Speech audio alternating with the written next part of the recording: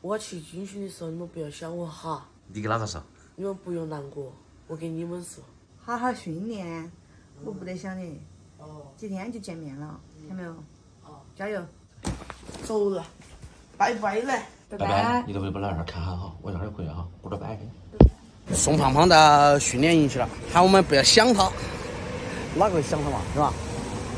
啊，好好干哈！啊，回来过后争取以一个军人的那个形象来跟我们见面。哎呀，胖胖一早急得不得了，7点钟就把我喊醒了。别个是8点到位。出发了，半个小时，好久没那么早出门了。军事管理区，哎，小巧，走吧。你不想去了还要？走啊，一起啊！走。走啊！来，胖儿，拜拜。好好干哈。胖胖已经送过来了，因为特殊时期家长不能进哈，他进去了。期待他7天后不说一个蜕变，回来过后会学到一些新的东西吧。现在回去给杨翠花报个到。嘿，你儿子的尿不湿，还有你洗屁屁的盆盆，还有你的收腹带。朋友们，我又买了一个收腹带，我准备把自己捆紧点儿，到出月子的时候就瘦了。哎呀，我去！你大儿送走了，开心了嘛？啥子开心哦！我还不是担心他，晓得他瘦得了不得。啊，说的，我去的时候别个还有那么高的小娃娃儿、女娃娃儿，身高马大的，你还怕他吃不消？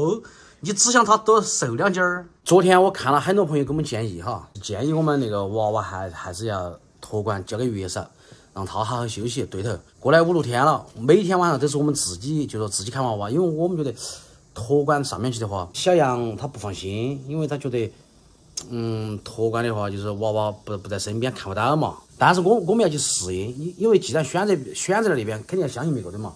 毕竟别个专业的哈。看了大家那个评论过后啊，我在想，今天晚上开始我们就是前半夜都不托管，后半夜也就是说到11、2点，我们要睡觉的时候，我们就给他托管掉，因为这样的话我们才能睡个好觉啊。我们来那么长时间，说实话基本上没睡过好觉。说实话，主要是心疼他哈，我无所谓，你让我天天熬的，白天眯一会儿都无所谓。哎呦，哪个当妈的不是那样子的哟，都是那么过来的哟。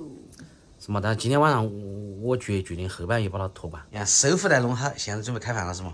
这要少吃点饭，你捆得太紧了。我肚子都饿了。你下去吃噻。那你吃啥子？哇，牛腩。牛腩。每天看看你吃啥，我心情骨头。给我吃啊。主角一天的待遇就是不一样。来这个。我今天又饿了，搞一大盘菜，搞一大碗鸡肉。你看那货，被子蹬掉，看看，睡了舒服了是不？咦，笑那个笑，那个。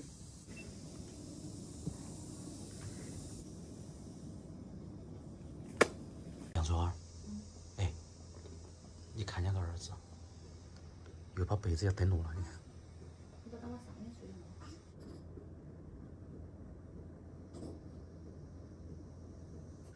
睡吧，好好的睡吧。